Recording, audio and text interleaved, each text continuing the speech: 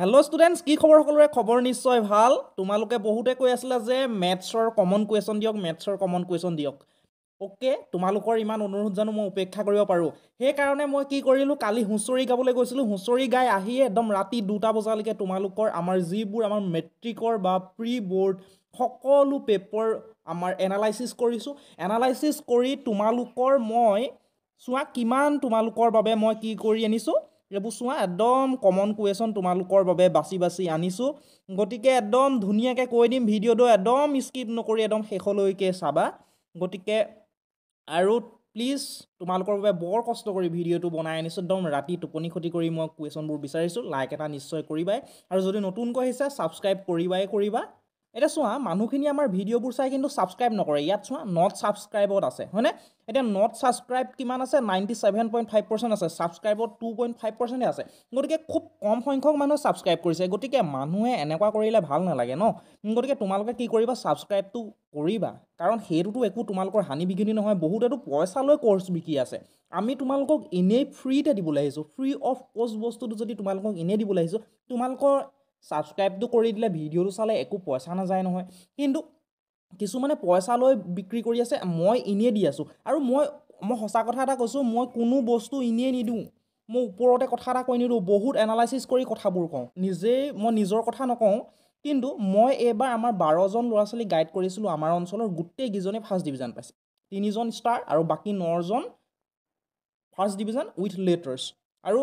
তেওঁলোক বুলে বৰ চুকা আছিল তেনেকুৱাও নহয় তেওঁলোকক মই গাইডেন্স দি বনাইছো তাৰ পিছত তেওঁলোকে ভাল ৰিজাল্ট কৰিছে গতিকে মই ওপৰতে কথা এটা কৈ নিদু তোমালোকে হেতু মোক বিশ্বাস কৰিব পাৰা আৰু এই চেনেলটো তোমালোকে ট্ৰাস্টেড হিচাপে তোমালোকে কি কৰিব পাৰা বিলিভ কৰিব পাৰা বিশ্বাস কৰিব পাৰা গতিকে সাবস্ক্ৰাইবটো কৰি থৈ যাবা ঠিক আছে এতিয়া বেছি দেৰি নকৰো উইদাউট মাছ দিলে লেটস ষ্টাৰ্ট দা ভিডিঅ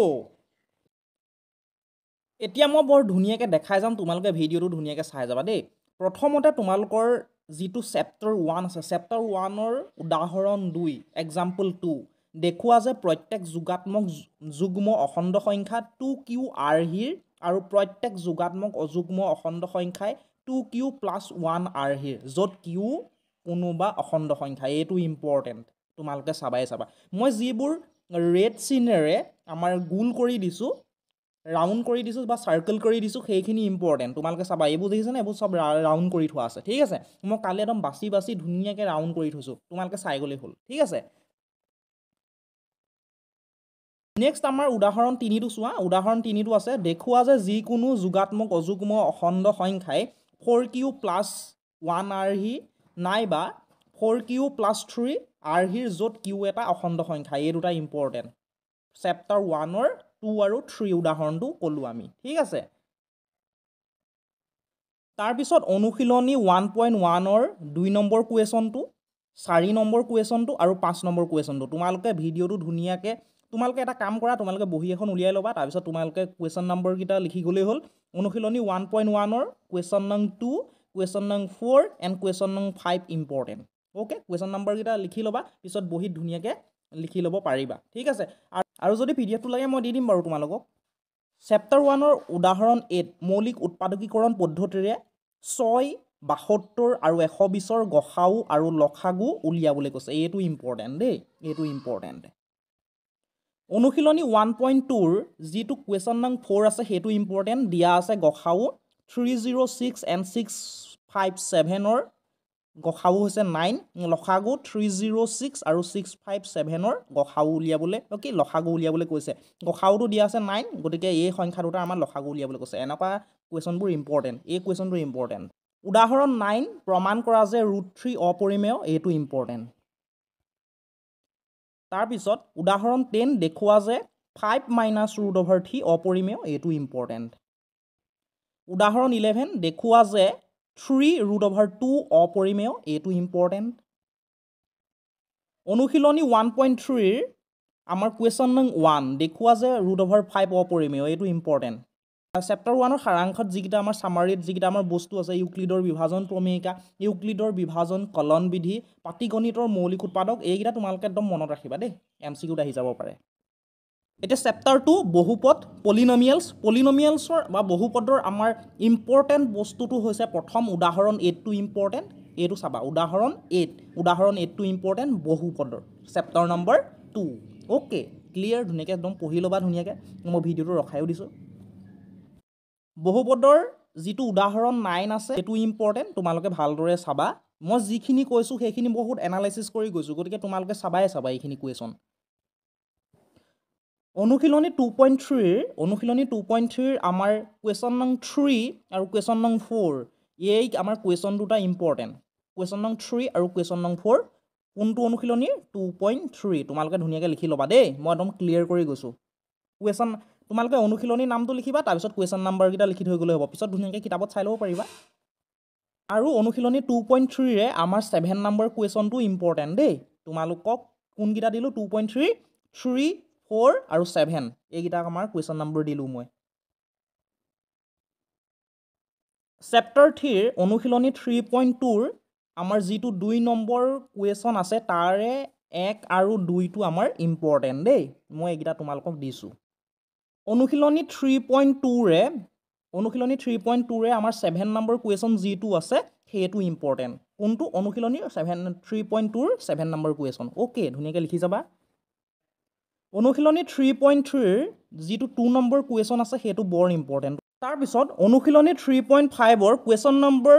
2 যিটো আছে কুৱেশ্যন নম্বৰ 2টো আমাৰ ইম্পৰ্টেণ্ট দেই গোটেইকেইটা কুৱেশ্যনে চাবা কুৱেশ্যন 2ত যিকেইটা আমাৰ কুৱেশ্যন আছে গোটেইকেইটা কুৱেশ্যনে চাবা ইম্পৰ্টেণ্ট অ'কে অনুশীলনী 3.6ৰ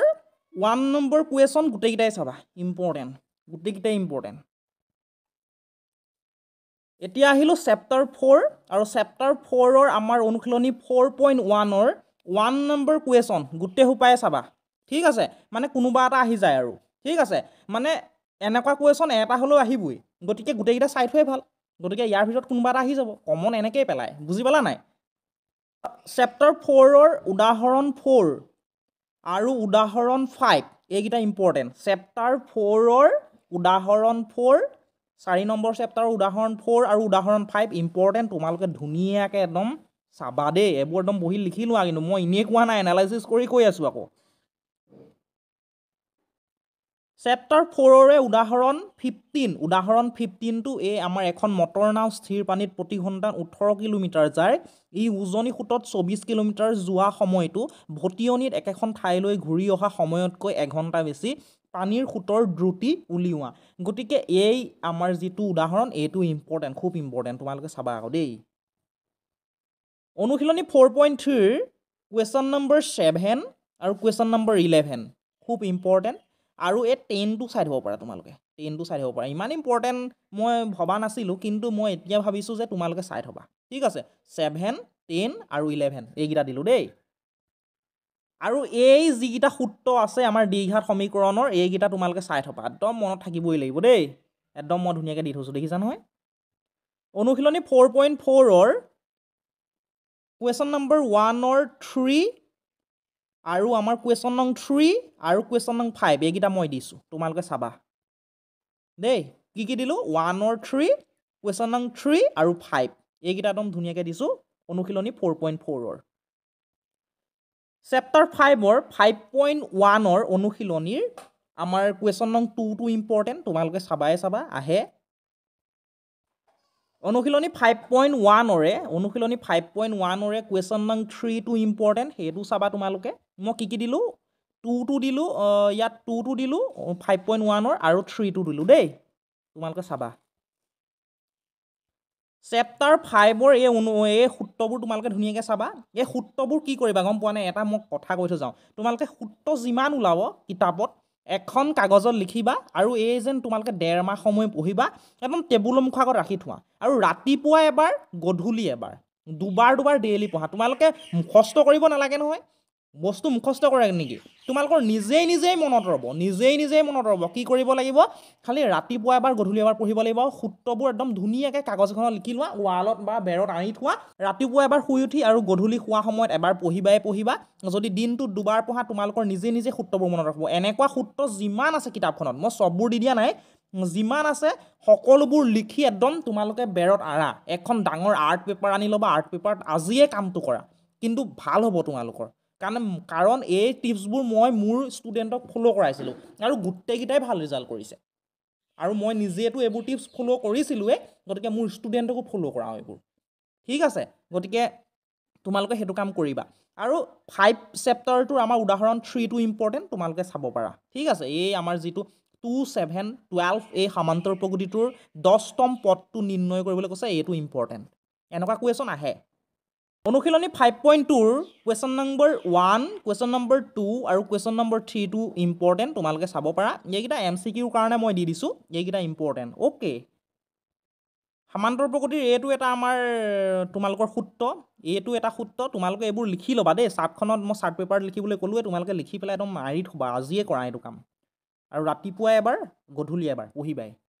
চেপ্টাৰ 5 ৰ উদাহৰণ 11 টো ইম্পৰ্টেন্ট